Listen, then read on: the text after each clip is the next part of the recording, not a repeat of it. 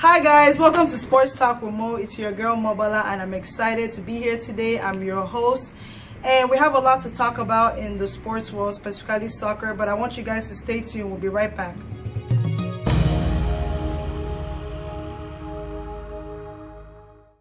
Alright, welcome back guys. As I was saying earlier before, we're going to be talking about soccer. As you all know, the Champions League final is set between Real Madrid and Juventus. Of course, Real Madrid went on to knock out Atletico Madrid 4-2, and Juventus on the other side knocked out Monaco 4-1, so they're both in the final. This is actually Juventus' third time in the final. They lost in 2015 to Barca, and back in 2003 they also lost to Milan. So it's really exciting to see both teams in the final. So my question is, who do you guys think has the final edge? Is it Real Madrid or is it Juventus? I personally would give it to Real Madrid just because, of course, number 7, Cristiano Ronaldo, he's been playing fantastically well.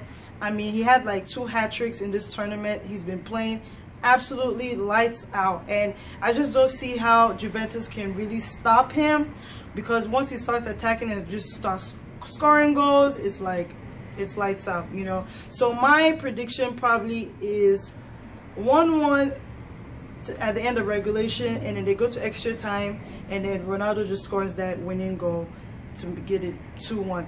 But again, we can't just, of course, we can't forget about Juventus. I mean, they've been playing really good. I mean, the legend Buffon has been amazing, even at 39, playing, you know, with so much heart. It would be really nice to see him lift that trophy, you know, and win it, because I think this is like the last one that he hasn't actually won.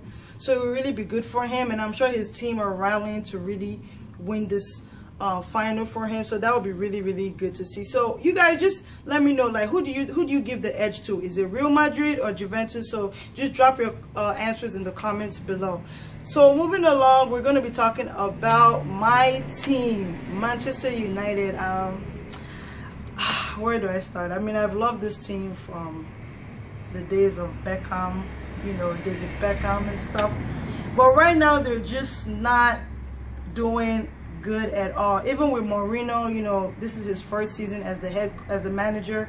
I thought that he was going to be good. I was so excited. I was actually talking to my friends like, oh, we're going to win this year. We're going to finish top 4 in the Champions League, because we haven't been in the Champions League since Sir Alex Ferguson retired. So it's really frustrating that even as I speak right now, we are in the 6th position on the table for the Premier League, and again, we're going to miss out on Champions League. But one positive, we are in the Europa League final, so that's exciting. So it's just, it's been a roller coaster this season. On a rate of 1 to 10, what would I rate this season? I'll probably give it a 6. I mean, there were some positives and definitely some negatives. I would definitely say that with the record transfer of Oba to Man U, that hasn't really materialized with Ibrahimovic. So hopefully next season the team can mesh well and, you know, really play well. So we're gonna stop right now, so you guys just stay tuned. We'll be right back after this.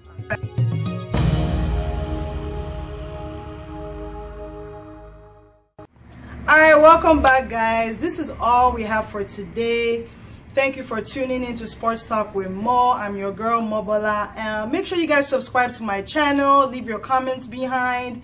We're going to be talking about a lot going on in the sports world, from NBA to NFL to soccer to baseball to tennis. So make sure you guys stay tuned, okay? All right, see you guys at the next video. Bye.